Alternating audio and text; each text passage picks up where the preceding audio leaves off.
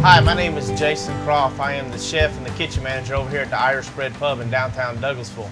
Today I'm going to show you a traditional Irish favorite that people around here have really opened up to. It's traditional corned beef and cabbage. First off is we use the secret ingredient is we marinate it and it cooks in beer. Of course, all the Irish people are saying yes, that's what they want. We cook it in Smithwick's. It's a traditional Irish ale. It's a dark ale. And we usually put a picture of that in. And it allows, when it cooks, it also will color the meat a little bit and give it that flavor, but also give it a nice dark color for it. Also, we'll add to it, we'll add celery. Now, what celery does is like any traditional pot roast, it'll give it a flavor, but with the corned beef, it's a pickled beef. So it adds a really nice touch to it.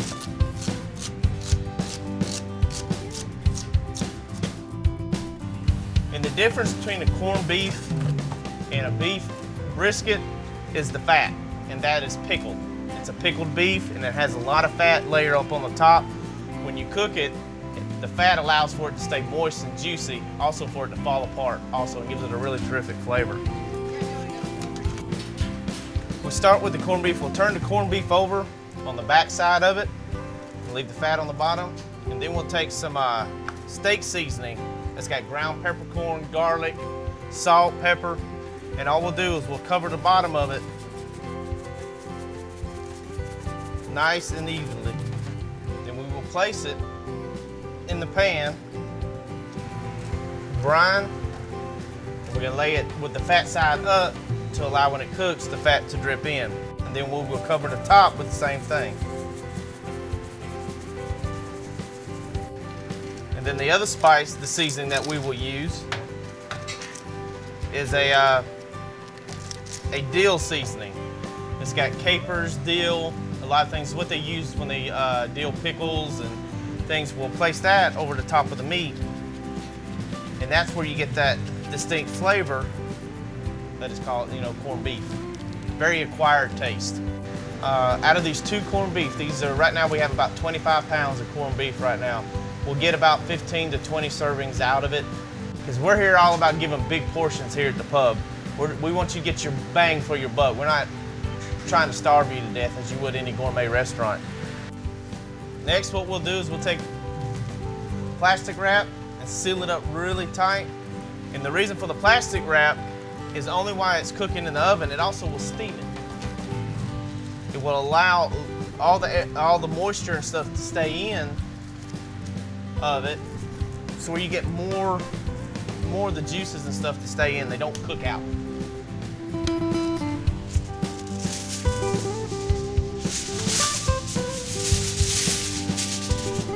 Then we'll seal it with aluminum foil on that top layer.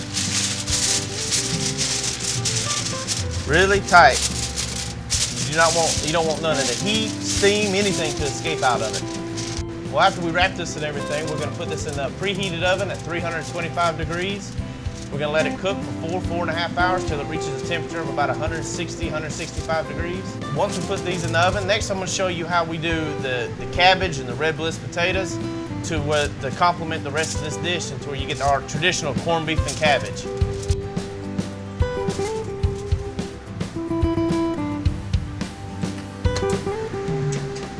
Next up on the corned beef and cabbage, we're going to show y'all how we do the red bliss potatoes and the cabbage, which is really simple and doesn't take no time to do. First off, we're going to make a chicken stock using culinary chicken base. It's a lot simpler than boiling your chicken for about 45 minutes, get the stock, draining it, taking all the bones out. So we'll do about 2 tablespoons of it. So on the red bliss potato, make sure you wash them first. But take them, and all we do is you cut them in half. Allows, when we put them on the plate, allows for a greater plate presentation. Makes them take a little bit longer to cook, but like I said, we're at the pub, we're here for bigger portions, not larger prices. With ours, we like using a little red onion to give it that little bit of kick to it.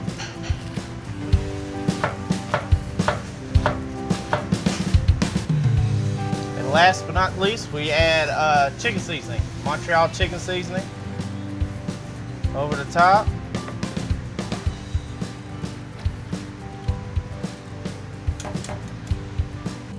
Then that's it. We'll let them cook on medium heat for about 45 minutes till they're not quite done all the way to where they're soft enough to eat.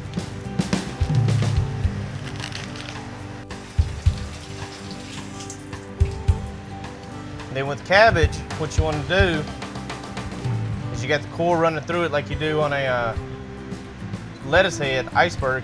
If you cut down the middle, right here's the core, the hard stem. All you do is just cut that out, go around it, cut it out. Then you can cut cabbage pretty much any type of way you want to. We just prefer to just quarter it.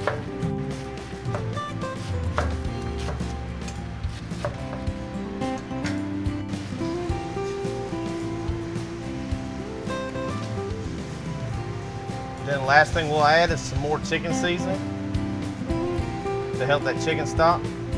Potatoes and the cabbage are now cooking. They'll cook for about 45 minutes until you don't want them to be overdone. You want to make sure the potatoes are soft enough but still hard enough to stay firm. So while those are cooked, let's go get our corned beef out and let's show the end product of it. All right, now we're gonna check on our corned beef to make sure it's right. So we're gonna cut it open to reveal the product. Then we're gonna check the temperature of it. We're gonna make sure that it's at the right temp to be fully done. 160 degrees is what we're trying to shoot at for that, between 155 and 160. And that's at 165, so it's perfect. So, now we're gonna remove the corned beef, slice it up, and get ready to show you the presentation of it.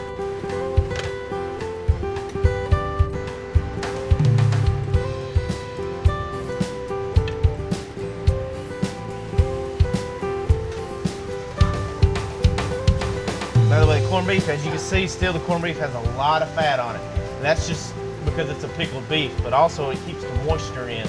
So when you cook it, you don't get that dry shoe leather type meat, you know, like a football. You want to make sure it maintains that moisture. So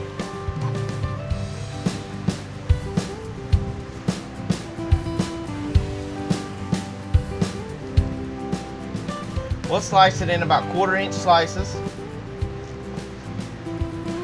But as you can see, how it runs is nice, juicy. No knife needed for this.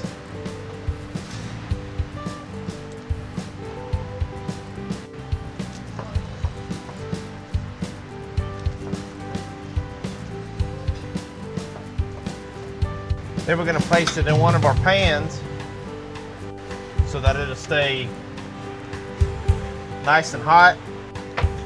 Then one of the final things, just so that we can keep the meat, so when we do keep it hot and ready to serve, that it doesn't dry out during the whole time, is we take the leftover juices and the marinade that we cooked it in, and we just place it over the top. Also, that'll allow it to still keep its flavor, but at the same time, keep it moist.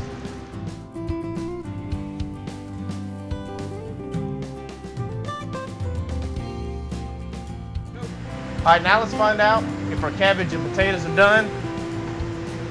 And looking at it right here, ah yes, perfect. Perfect, all ready. Looking nice. And as the potatoes, as you can see, they're soft, but they're not too soft. They're not like mashed potatoes, and that's the way you don't want them like mashed potatoes. So let's plate it up and show you what our corned beef and cabbage is. First, we'll start off with our cabbage. Then we'll do with the potatoes.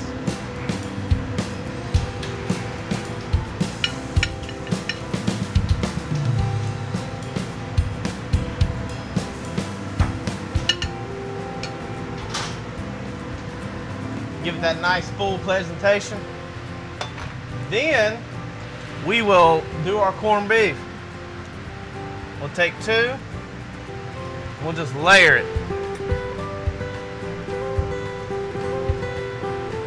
Right over the top like that. All right. Here's our corned beef and cabbage. Nice full plate presentation. That's a lot of food to eat for the money that you get.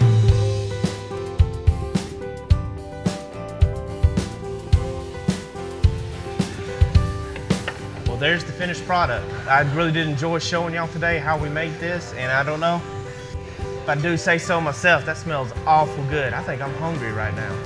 This is our corned beef and cabbage. As you can see, terrific dish. We have it every Wednesday night on our Irish night, St. Practice nights, which is the 17th of every month. Come out, we'll have it.